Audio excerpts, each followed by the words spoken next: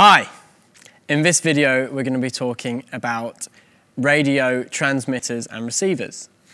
So over here we have an antenna splitter which then feeds all of these wireless receivers. So these are connected to radio mics. In this case, this mic is tuned to the same frequency as this receiver, and you can see that it's changed colour to indicate that this mic's on. And if I talk into the mic, you can see that there's some level coming in to this receiver. Over here, we have some transmitters. So these are for our IEM packs. And I've got one here.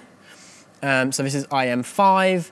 And that means that any signal sent out of our stage box into the back of this unit will then be turned into a radio frequency and sent to this pack. All of these packs have antenna combiners with them, and the reason we have this splitter and this combiner is so that we don't have lots of different aerials sticking out the back. We just combine them all into one, and that decreases radio interference.